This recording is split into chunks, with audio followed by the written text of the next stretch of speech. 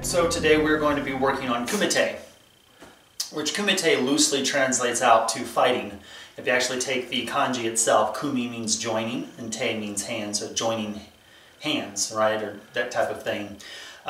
So when people talk about Kumite, they're typically talking about fighting or fighting techniques. There's a major difference between fighting technique and self-defense technique, okay? And I've done numerous videos on that, so you guys can just go to my playlist, look up Ninjutsu on my playlist, and you guys can see that.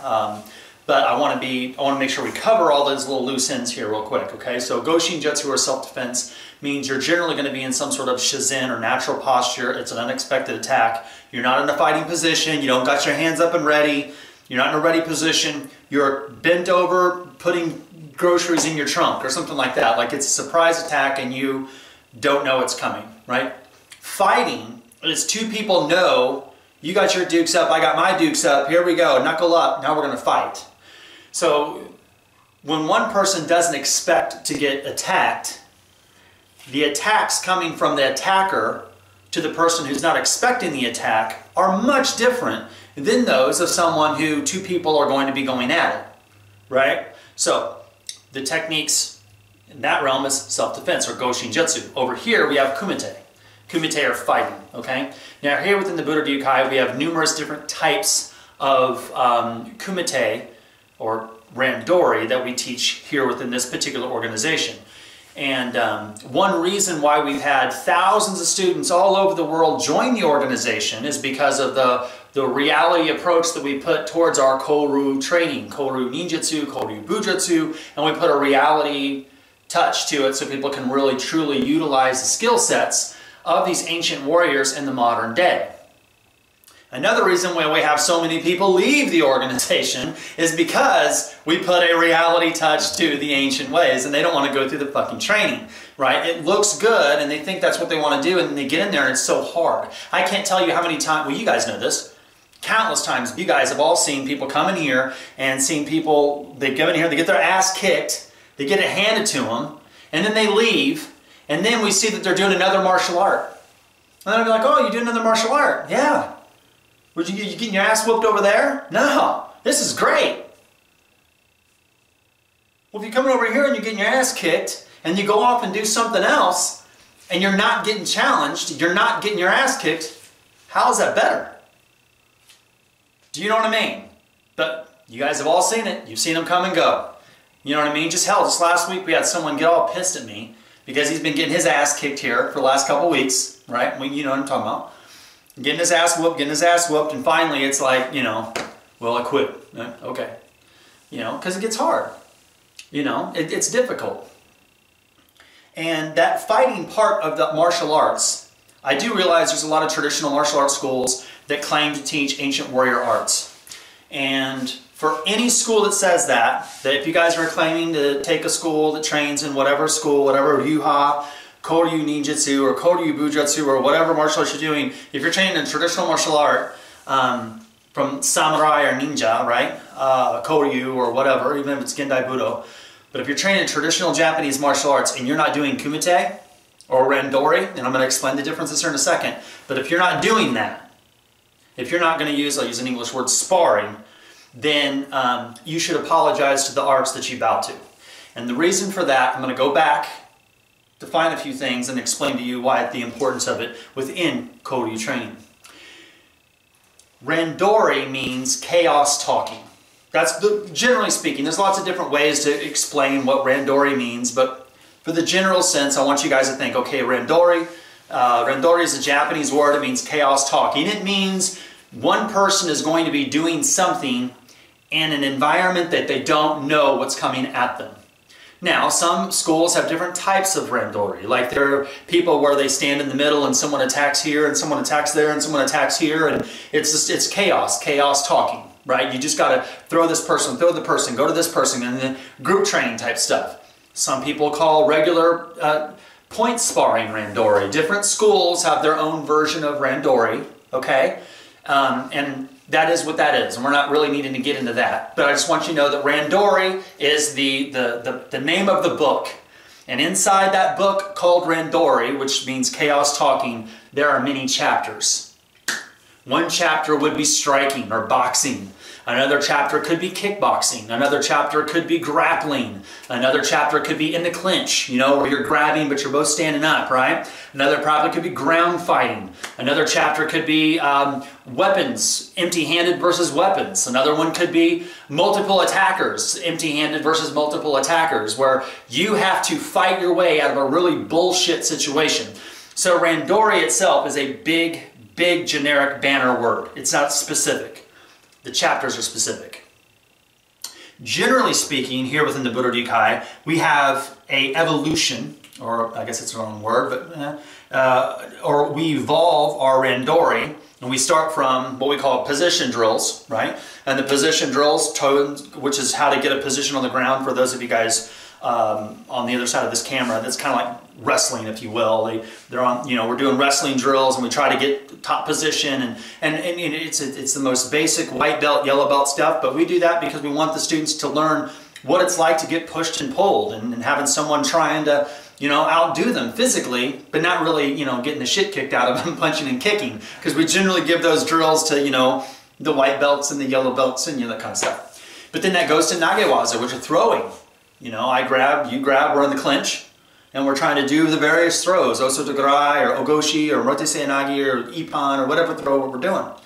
And then that moves into, then we have a temiwaza, which is striking technique, and that kind of looks like, in a generic way, boxing / kickboxing match, where you're using your punches and kicks in a round, you know, to outstrike the other opponent.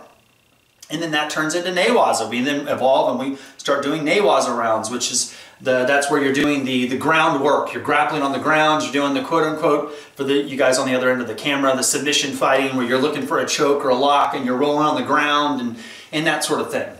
But then that turns into what we call kumite. So kumite in the Budo Kai has its own specific, you know, realm. Because if you go to, like, say, a karate school up the road, kumite could be the way that they compete in a specific competition. Kumite here, when we study here at this school, it means it's all encompassing. So what that means is, when we're going to say we're going to practice on kumite, that means we're going to be doing striking, throwing, grappling, working in and out of the clinch. It also means we could be going up against multiple attackers, but kumite also involves the sparring or randori training with weapons. So for us, kumite means it all, where everything happens. You're throwing it all in the bucket. So you catch what I'm saying? So randori is chaos talking. You have all these different things. But when you start combining them, then we get what we call that, right? It isn't just throwing or just grappling or just striking. If we take throws and grappling and striking and we combine them, that's how we practice our kumite. Otherwise, you guys know that. I'll say, okay, today, guys, we're going to work a temiwaza, you know, sparring drills. You guys know we're going to do stand-up. If I'm going to say, okay, guys, we're going to work nagewaza sparring drills, you know we're going to be doing throws. Okay, guys, we're going to be working newaza or kumyuchi sparring drills, you guys know we're grappling. You know what I mean? But if I say, okay, guys, we're going to be full-fledged kumite, you guys know it's going to be striking, grappling, throws, takedowns, and ground fighting. I mean, you guys know that, right? Okay. Just trying to explain this for the camera.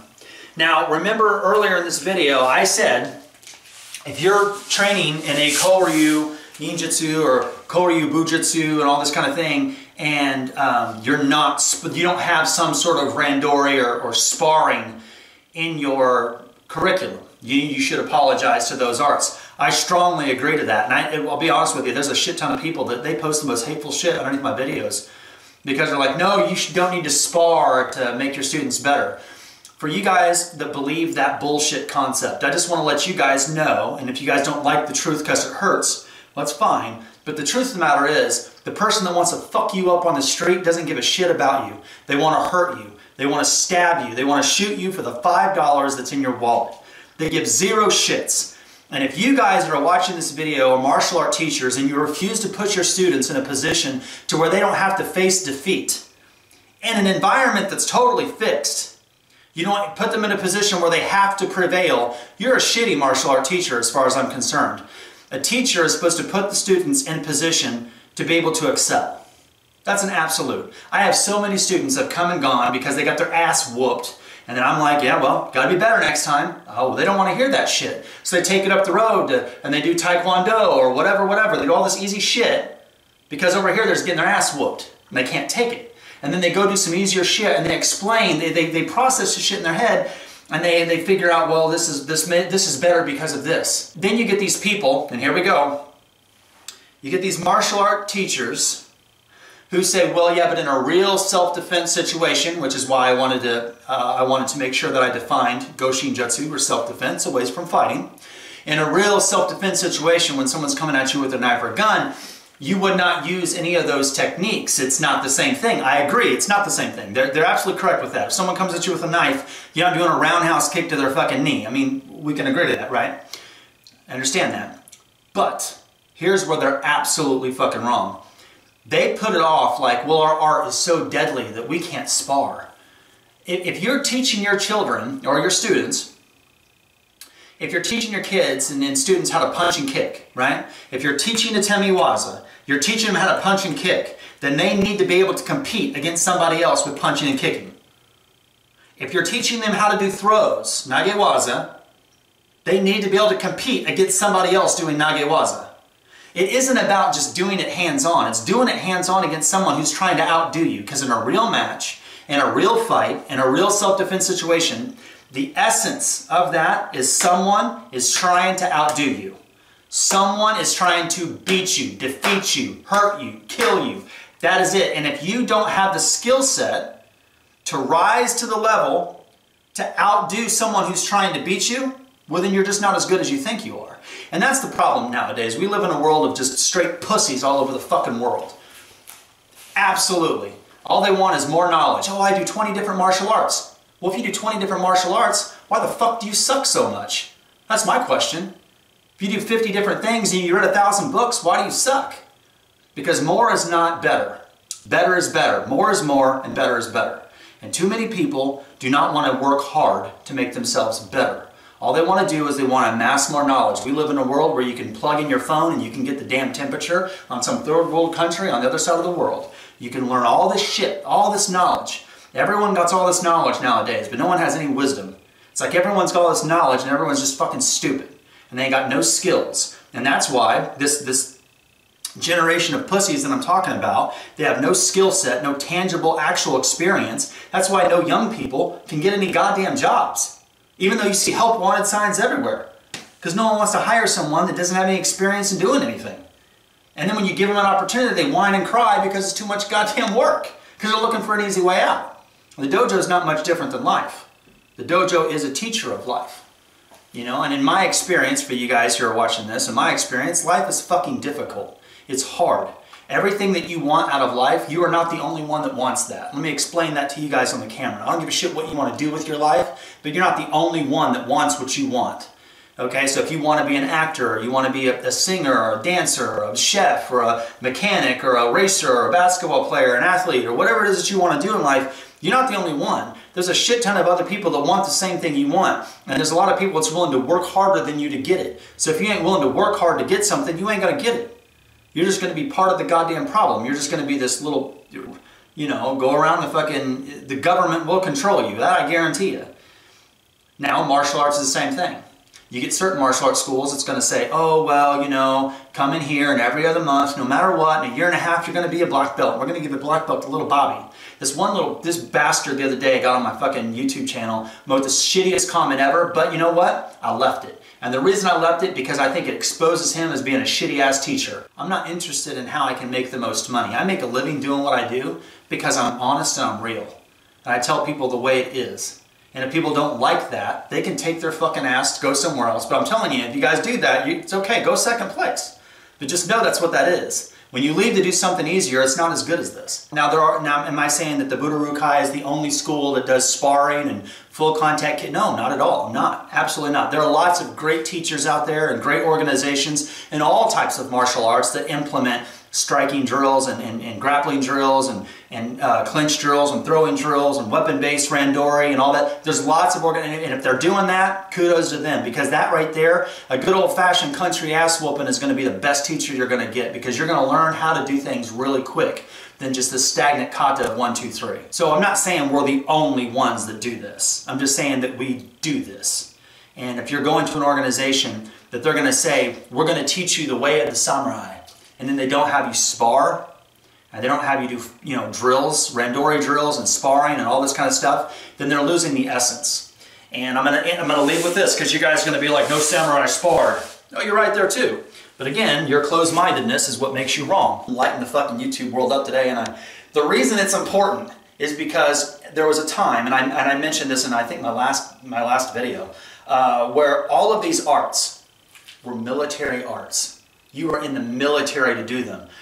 When the samurai was studying Kinjutsu and Taijutsu and Jujutsu and Tantojutsu, those were military arts. They were serving a lord and they were being paid to soldier, and those were the arts that they were studying to go to war, to kill people. Then Japan politically changed. They changed to a more modern military, right? They got a navy and an army and all this kind of stuff. The people who were teaching these ancient martial arts, so these Koryu of Kinjutsu and Bujutsu and Taijutsu and Jujutsu and Ninjutsu and etc. Every jutsu, shuriken jutsu, the whole bit. All of those schools, all these schools of martial arts moved to the civilian world. Japan became more of a modern military. They went into the guns and the machine guns and the infantry and the navy, and they made it look kind of like our army, our military looks. They wanted to change the way their military was, okay? And we're not going to talk about history, good decisions, bad decisions. That's just the way it was. All of these Ryuha, the reason they survived is because when they got pushed into the civilian life, all of these schools of martial arts now had to teach civilians how to train in these ancient warrior arts. And to do that was difficult because previous to 1868, all of these arts, they were only taught to soldiers. They were only taught to people who had the mentality to kill. They weren't taught to little Bobby up the road who's just looking for a little black belt who wanted to just protect himself against a bully taking his goddamn lunch money. No. The only people who learned these arts previous to 1868 were fucking soldiers who were paid to kill.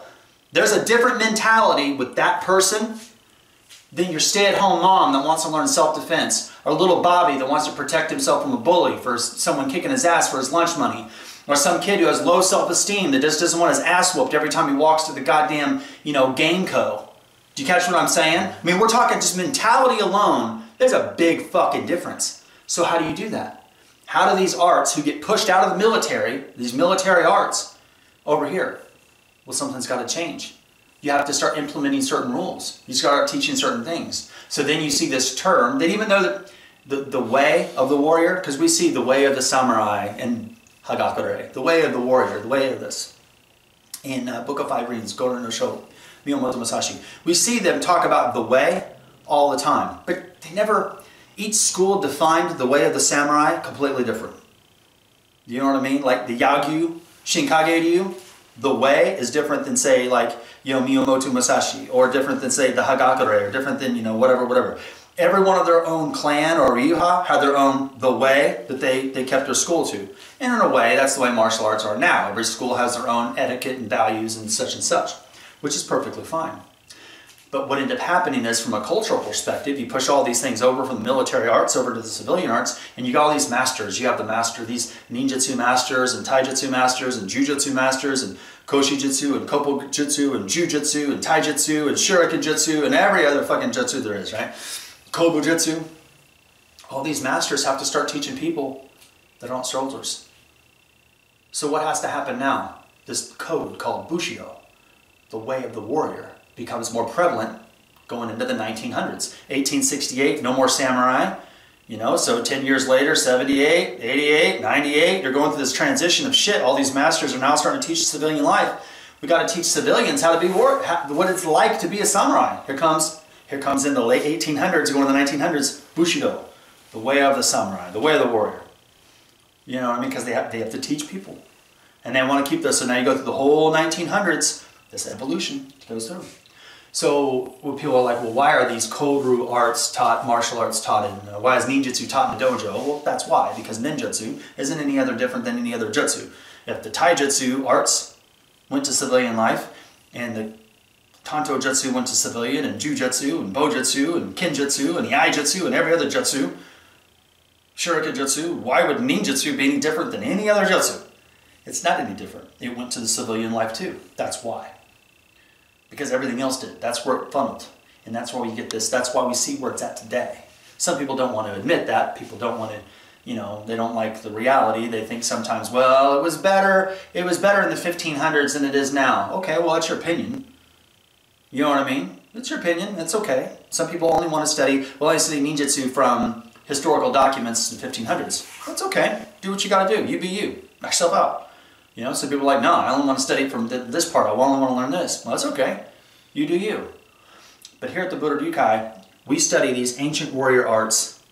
We understand, we dip deep into each of these kata and try to make a modern variation. And then we take these skill sets with these ancient masters preserved on scrolls, and we try to enhance them best we can.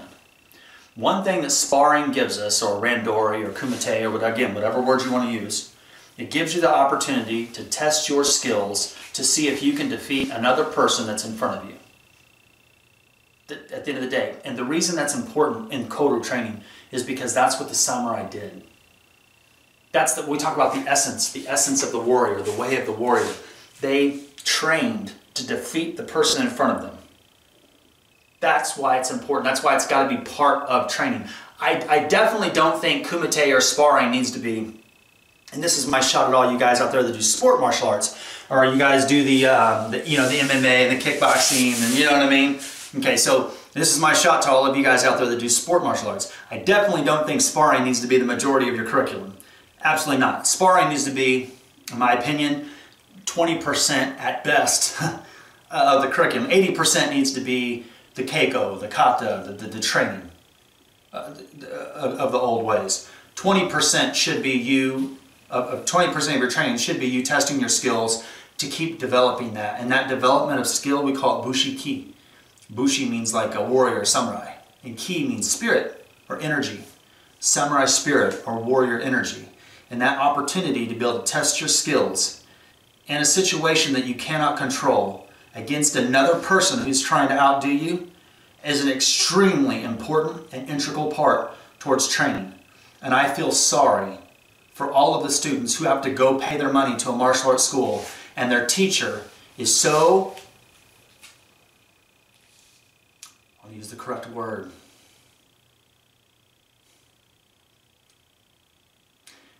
the teacher is so focused on self-improvement of his business or her business that all they want is money, that they do not do what is necessary for the student to grow. And that's sad. You know, and that will never happen in this organization. If people can't take physical training, you don't need to be part of this organization.